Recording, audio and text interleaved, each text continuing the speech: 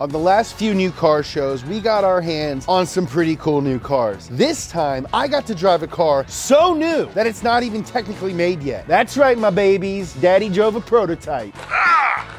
On the outside, it's just a flat black Mazda 3, but on the inside lives one of the most advanced combustion engines ever. I want you guys to do me a little favor really quick. Forget everything you know about combustion engines. This one goes suck, squirt, vortex, compress, tons of weird stuff, squirt again, lean out, press, bang. I want to point out that I didn't say spark. Today, we're talking about Mazda's SkyactivX.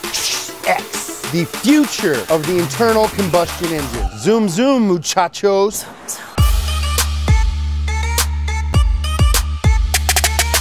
First things first, this is by far the most expensive car I have ever driven or will probably ever drive.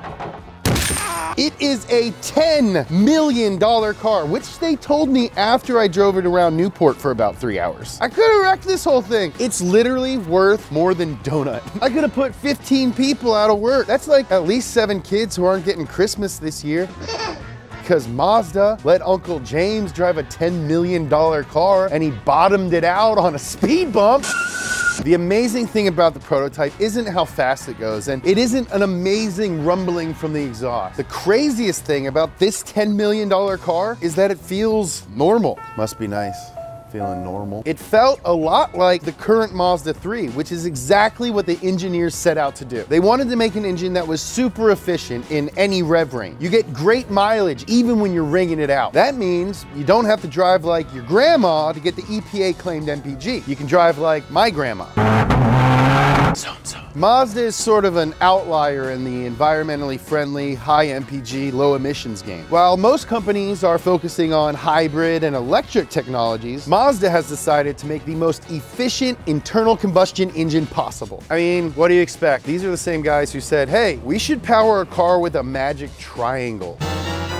Okay, so how does this ding-dong thing work? Disclaimer, I'm about to use a lot of words that I don't know the definition of. At times it might seem a little technical or that I might be speaking outside of my realm of understanding. A laser. But pay attention because I promise it's very, very interesting. Now you might know that diesel engines are more efficient because it takes less fuel to make the boom. The compression is so high that it actually ignites the fuel without a spark plug. Thing is, their emissions suck. They shoot a ton of crap out in the air that causes cancer and kills all the trees and stuff. The freaking glaciers all melted and suddenly I got a beachfront property. Boom, boom, raise the rent, raise the rent. Mazda set their sights on diesel-like efficiency from a much cleaner burning gasoline engine with a thing called high compression combustion ignition, or HCCI. Basically, a gas engine with no spark. Fudge. Until now, this was impossible because gasoline is less stable at these higher compressions. We couldn't control when the boom was gonna happen. Boom go too soon, your engine goes kabloom.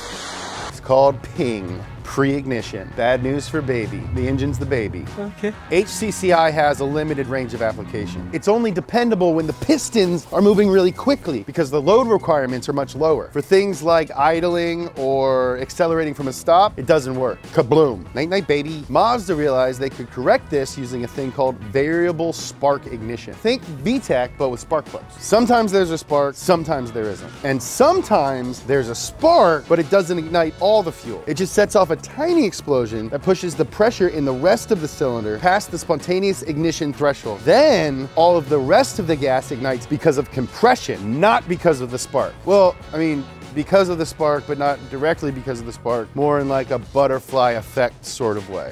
When you're driving, you might accelerate with spark ignition, normal car boom, then spark-controlled compression ignition, and then cruise at the super lean, sparkless HCCI. So many big words, man. I don't know these words. So this is basically the gist. I think that most of it is correct. There's like 10 million other things they did to make all of this work. Some of it they wouldn't share with us, some of it I forgot, and the rest of it I didn't understand.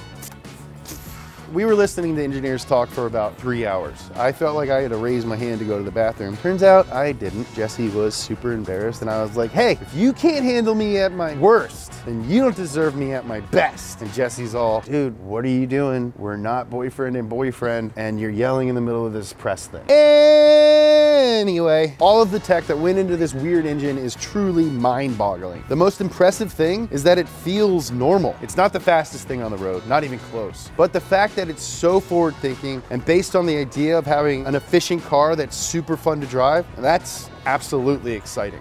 Yo, thanks for watching the new car show. Hit that subscribe button. The more subscribers we get, the more cool stuff we get to do. You want to learn more about combustion? Watch this episode of Science Garage where me and Bart blow up some stuff and Bart talks smart things. You want to know why I do this? It's to feed my son Nolan. Check out this episode of his show, Wheelhouse. Follow me on Instagram, @JamesPumphrey. Follow Donut on Instagram, @DonutMedia. Go buy yourself some merch, shop.donut.media. I love you.